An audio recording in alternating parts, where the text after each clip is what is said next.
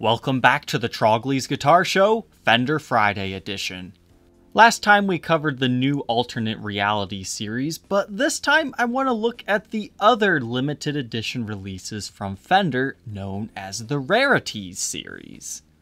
I'm surprised there's not more people talking about these. Perhaps it's because there's not a lot of information out on these, and only 3 of them are even on Fender's website at this time. But to boil all these down, they're boutique level instruments that show off what Fender can really do.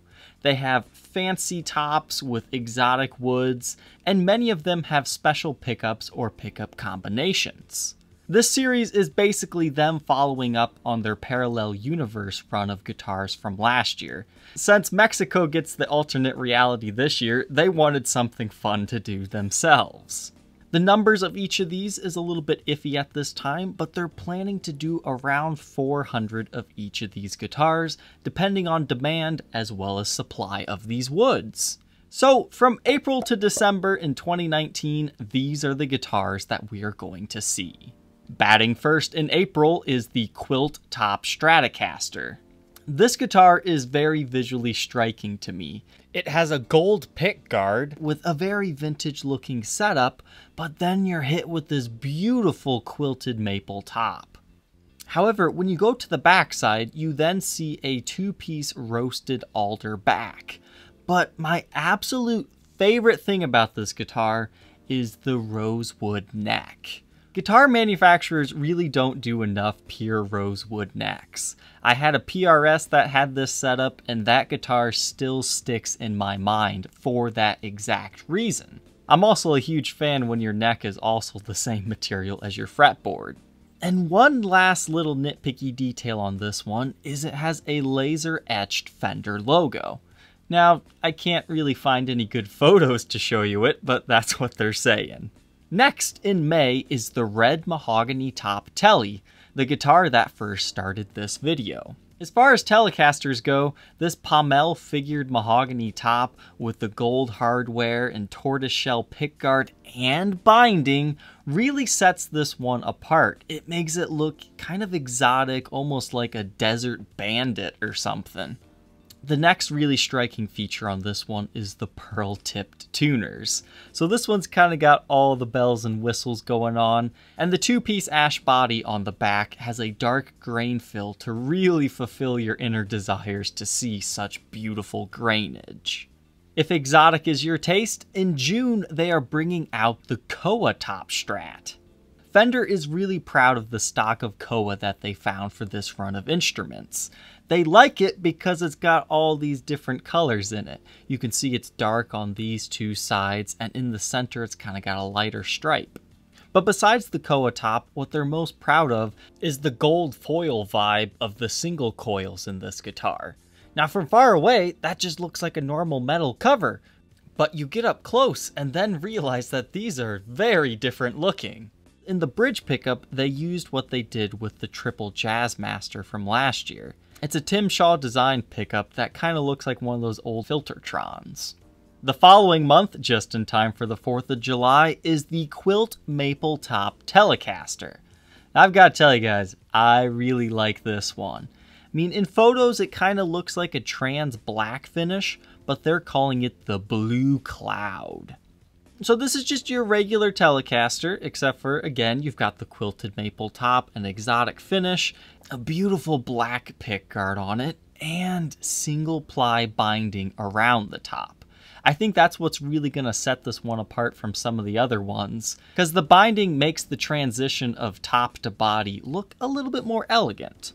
This one is also utilizing the dark grain fill on the ash back. Following up in August is the Flame Maple Top Strat. Now this one's been given like an antique furniture 1700s vibe here with what they are considering the golden brown finish. The top of this instrument is placed on a 2-piece alder body, and the tortoiseshell pickguard paired with kind of the cream looking plastics except for the zebra in the bridge. I'm not really sure if I like the way this one looks in stock photos. But what's really cool on this one, again, the rosewood neck, beautiful. But now it's paired with a flamed maple fretboard. I am a huge fan of flamed maple boards. I do not see enough of it used. I had a Gibson M3 that had one, and that was certainly a rarity. So I really think this might be a visual treat, and just the way all the colors are kind of different at every point of the guitar. You've got the pickups matching the fretboard, whereas the neck then matches that brown color on the body. To be remembered on your September 21st gig, make sure you pick up the Flame Maple Top chambered Telecaster. This one, I'll be honest, it looks terrible in these stock photos, but once you kind of see it in real time, what makes this one different from every single other guitar or bass from this series is it's not just a tiny little top. Because let's face it, Stratocasters, Telecasters, you can't really give them a Les Paul thick maple top because it just looks weird. The bodies just aren't as thick to begin with. So instead of a small veneer or just a really tiny top, they gave this one a thick mamma jamma maple top right there, kind of like the old sandwich-bodied Gibsons. But the only reason why they can even get away with doing something like that without making this guitar ridiculously heavy is it is completely chambered out. Now, say what you want about chambered guitars, you know, some sound better than others. They've done this before on a George Harrison model, but I think this guitar just has such an interesting look from the side because that's not what you normally see. And in the neck pickup, they gave this one a Shawbucker 1T. And now for a spooky guitar in October, a flamed ash top Strat. Now, I guess a lot of people at NAMM were thinking that this was just a maple top, and they're like, yeah, what's going on here? But it's ash. And Fender's really pushing the fact that finding figured ash is very difficult to do consistently. The ash top is then paired with a two-piece alder body, and the big kicker on this one that you can't really appreciate from stock photos is a bird's eye maple neck. Now, if you don't know what that is, it's these little dots. Some people dig them, some people don't. But I think it's better than just plain maple. Personally, the flamed ash, it doesn't do much for me. Now, if it looks something more similar to my ash top Les Paul Custom, yeah, then maybe we'd be talking. I almost think this one might look better with like a more cream or white colored pickguard, as I feel that pairs better with this kind of cherry sunburst finish. And then when you're feasting in November, if you're a bass player, you can rejoice. You're not being left out of this series. They're doing one similar to the one we just talked about. This is a flamed ash top jazz bass. Same complaints on this one from me. But the one thing that really sells this and makes it different is it has a bound ebony fretboard. Which, being a Gibson guy, hey, that's kind of familiar territory for me.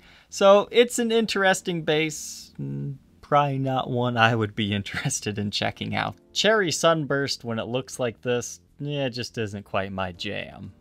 And then finally, you can ask Santa for this one. In December comes this magnificent beast. It's a little bit strange looking, but it has another rosewood neck. This is the Flame Top HSS pickup setup, Stratocaster in a Thinline design. We talked about Thinline Stratocasters with the Eric Johnson episode of Fender Friday, but what makes this one different from all those is basically the rosewood neck, and we have a flamed maple top.